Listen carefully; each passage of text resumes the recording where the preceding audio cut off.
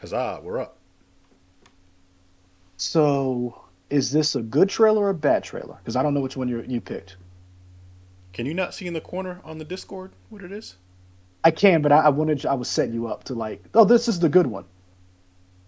I mean, I don't know. I hope it's the good Well, one. let's put it like this: it's Amazon. Here are good things. The pictures look great, and it can't be worse than Halo. Ooh, man, famous last word. I mean, you're probably right, but I mean, Amazon is not afraid to spend money, right? We know they went just No, go ham on they like Lord of the Rings Lord of the Rings. and the Citadel. Yeah, before Citadel. that, well, they spent a lot of money on that, but not a lot of people watched the Citadel. True, but I'm looking at it from a purely financial standpoint. They're not afraid to spend money on something to make it good. And when it comes to properties to match the feeling you got from the original game, which is what this is. By the way, I'm Leroy, that's Michael. This is the We Trine channel presented by Nerder by Nature Productions, and we're here to talk about Fallout. So, with Look that at you. out of the That's why you're way, professional. uh, I'm wondering how close. Now, keep in mind, this is also canon.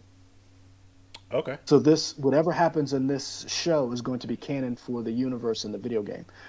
Amazon's not afraid to spend money, and I applaud them. I mean, they got the money; they're not paying their workers, so they might have spent it on something else. Um, Friend of the Friend of the show, show, Jeff Jeff Bezos. Bezos. Come talk to us. We'd love to have you on the show. Yeah. I'm just saying, they're not spending it on the people. Might as well spend it on the shows. All right. Fair enough. Wonder what paying all this Amazon Prime money to. Um, so yeah, I'm really excited for this. I really want to see this, and this honestly can't be worse than Halo. And I liked Halo, as bad as it was. It wasn't what I wanted. It wasn't the game, but I thought it was okay. It was Master Chief fucking. Damn, We're like 2 minutes in. It's fine. Just saying. man, you really Spoiler went there, alert. son. You Just really went saying. there. Yeah, if you guys hadn't seen it, oh, check this out too, and we'll talk about it when we get to the teaser. The first season of Halo is coming to YouTube. Yeah. Because that's always a good sign when you got to put your show on a free platform. You got the biggest confidence in the world. Okay. Cool. Man, just play this trailer. All right. You need to stop shitting on Paramount. All these shots at Paramount instead of talking about Halo, All right. Here instead we of talking go. about Fallout.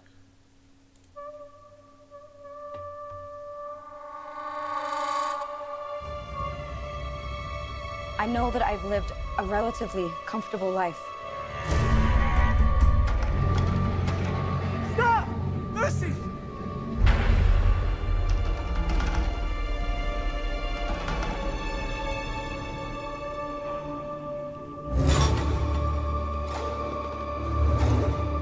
You need to go home. Vault dwellers are an endangered species. Oh. I do not think you would be willing to do what it takes to survive up here.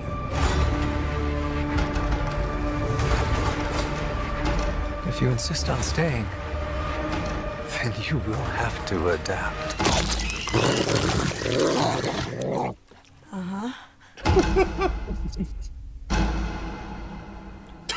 What?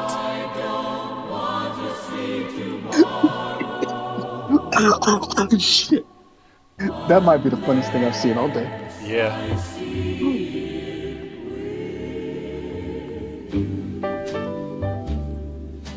Tomorrow, so they say, will be a lovely day. That A dude. bright new sun will suddenly break through. But I don't want to see tomorrow unless I see it with you.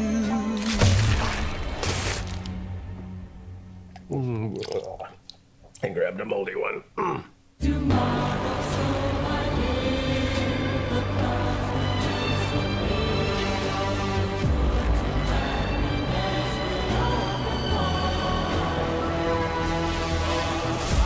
Ew.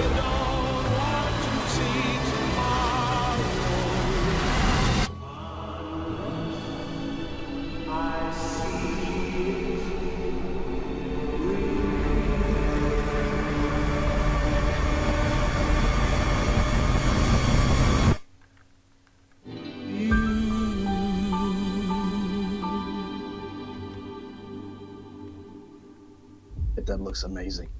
That looks really good. Um, That looks damn good. the thing that sold it on me really was that free 2 day shipping. Really? That's what got you? Yeah, and the reason why, because I think it's bigger than that, because it seems like such a weird thing to put in a story about when you give the people the nominations. Oh, it did this and did this. To me, it kind of realized. To me, it shows that the creators of the show realize they can have like a funniness to the show that you probably need to help lighten up the mood a little bit. And so when things are serious, because you're going to have funny parts, the seriousness is going to hit even more because you have things to break stuff up. I could be making that up, but that's just what I got from putting out free 2 day shipping. Like, oh, this is going to be a little tongue in cheek a little bit, and that's cool to me.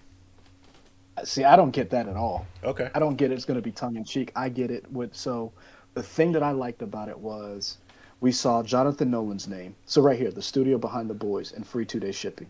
That was hilarious. But so you see the Brotherhood of Steel right there. Mm-hmm.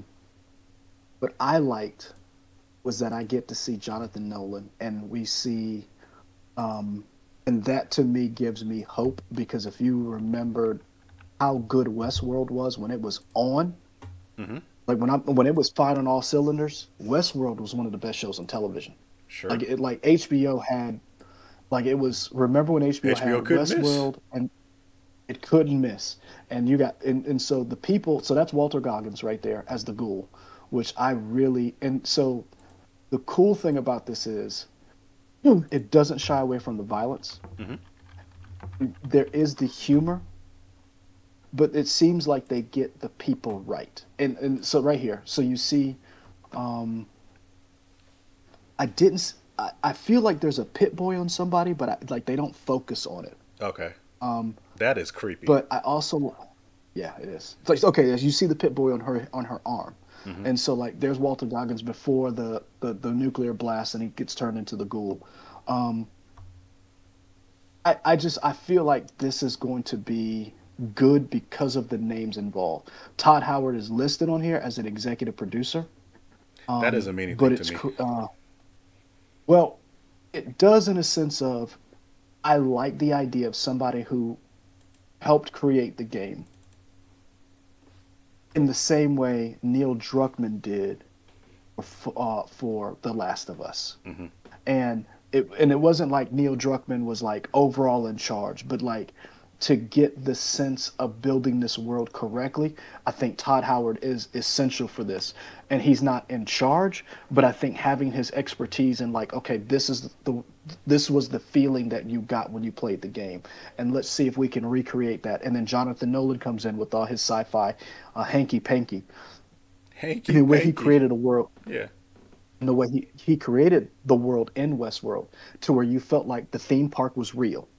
And then you felt like the world outside the theme park was real too. I think those two together gives this show more hope than I got whenever I watched any of the other TV show adaptations.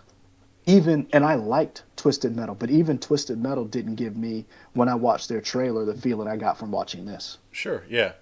For me, going back to that 2 day shipping thing, it's not that I think the show's going to be completely funny. I just think it's going to have funny parts, and it's really going to punctuate the seriousness moments because you're going to have those moments of levity to get back to more serious stuff. Like the trailer just looks incredible. I saw some comments online. Some people thought like maybe the costumes seemed kind of like low budget, but everything looks right to me. I don't know what more you would want from it. I feel like people are wearing what they're supposed to be in it, and it looks like it fits people appropriately.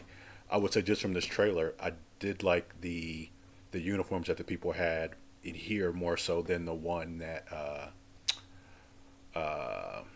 Thrawn had in Ahsoka. Like I didn't feel like that uniform fit that actor well. That seemed kind of like a knockoff to me. But I am excited for this. This looks great. And as somebody who hasn't played all of the Fallout games, I'm really cool to see what happens once they come out of the shelter, and we see all the nukes going off around. Yeah. What I want to see, and so it's funny because you get to see like you're going to get like a brief history of like how we got here. So you see, Walter Goggins was like a regular person, and then he turned into a ghoul. So it's going to be interesting to see where in the world this in the timeline. So you have the original Fallout that came out on PCs a long time ago. Um, then you have the console version. So you have Fallout New Vegas, and then you have the Fallout 4, and then you have Fallout 76. So I'm wondering where in the timeline and which vault this is, as far as like. So I think this is Vault 33. I think that was the number that they had up there. Um, and You want me to so play this the one, trailer again? no, Vault. Uh, From my understanding, I think it's LA. So like where, how far out? So like, and I'm trying to make sure I get this right. So in Fallout 1, you're in Boston. I want to say you're close to Boston. And in 2, New Vegas, of course, so you're in the desert. And I'm trying to remember where 4 is based. But I'm just trying to figure out like where in the game universe this takes place and what causes this young lady to leave a vault hmm and go into the wasteland. Yeah. And I mean, it was but telling to other than see that, her I'm like get told. frightened by the tumbleweed, just because that was something she's never experienced at all. So I mean, that's a good setting for just Yeah. her frame of mind as she goes out into this world. Yeah, folks, April 12th. A Yeah. lot of stuff coming out between the end of the year and beginning of, or and next year with this. What was the thing we saw before this that I already forgot? Godzilla, uh, Godzilla. House of the Dragons. Yeah, lots of good Hmm. stuff coming out next year.